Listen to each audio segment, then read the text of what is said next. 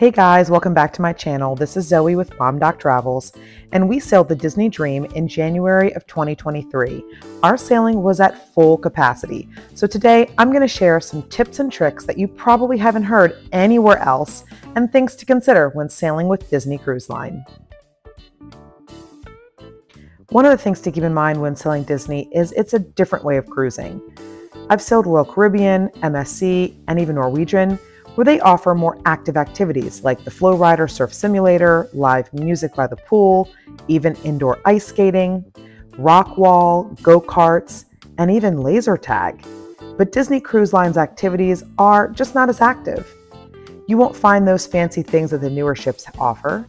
Instead, you'll have more crafts, character meets, trivia, family games. And while this is not bad in any way, it's just something to keep in mind if you've sailed some of the larger, newer ships with other cruise lines. Now, Disney Cruise Line does require you to sign up for any events that you want to do ahead of your sailing. But if you're a first-time cruiser with Disney and you don't get to check in as soon as you'd like, you might find that a lot of those special events and activities are booked up. But have no fear. If you missed out on getting signed up for a character meet or princess greet during your booking window pre-cruise, don't hesitate to check the app as soon as you step on board on embarkation day. Many times, reservations are canceled and things will become available. And if that still fails, make your way over to the guest services desk. They will make every effort to accommodate you if a spot opens up. And if you've been following our channel for a little while, you know that when we first board the ship, we like to go straight for the pool deck. We like to enjoy the pool with fewer crowds, as well as hop on the aqueduct and enjoy the water slides before things get really busy. Most people on boarding day head straight to Cabana's buffet. We usually play first and eat later. If it's important to you to get the best seat in the house, be sure to arrive to stage shows early. Lines form outside the theater at least 30 minutes before showtime. And did you know Disney Cruise Line has plastic booster seats available for use during the stage shows? During our sailing, I saw many little ones sitting on their parents' laps struggling to see the stage. So just be sure when you enter the theater to ask a cast member. They'll gladly hand you one. Another pro tip would be to use the stairs when possible. We try to free up the elevator for those with limited mobility, like those who use scooters, wheelchairs, or even parents of little ones in strollers.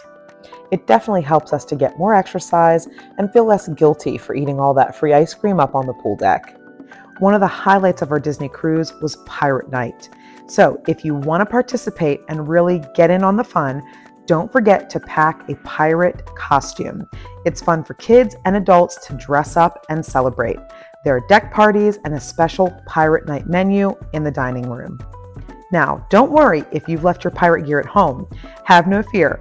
All Disney Cruise Line ships do sell Pirate Night gear, bandanas, masks, and costumes in the gift shops on board. So be sure to check that out. If you missed riding the aqueduct on embarkation day and you want to avoid the long lines, don't forget, you can ride even at nighttime. The views from the aqueduct overlooking the pool deck at nighttime are amazing. Now, one thing, of course, that sets Disney Cruise Line apart from all other cruise lines are their at-sea fireworks display. We found the best view for fireworks were Deck 12, starboard side. That provided for unobstructed views with less crowds than what we saw on Deck 11.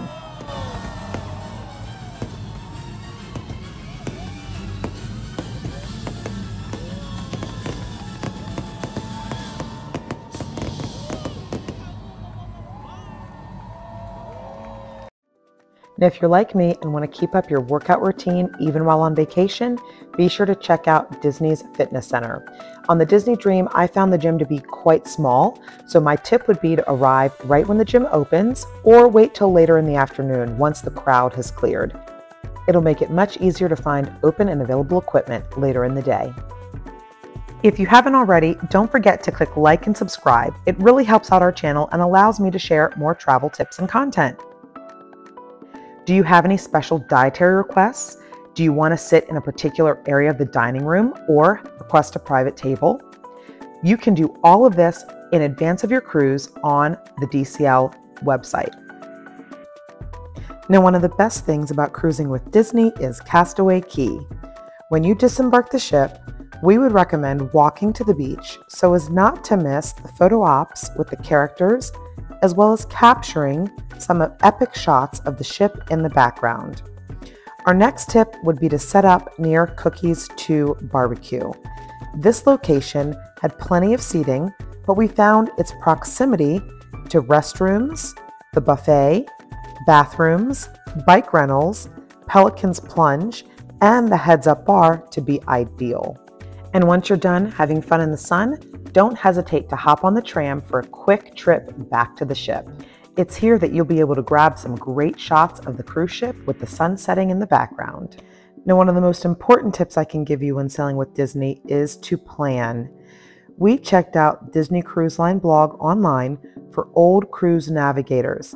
This gave us an idea of what our sailing may be like and helped us to plan out which activities we were most interested in. This ensured we didn't miss out on the major must-dos for our family.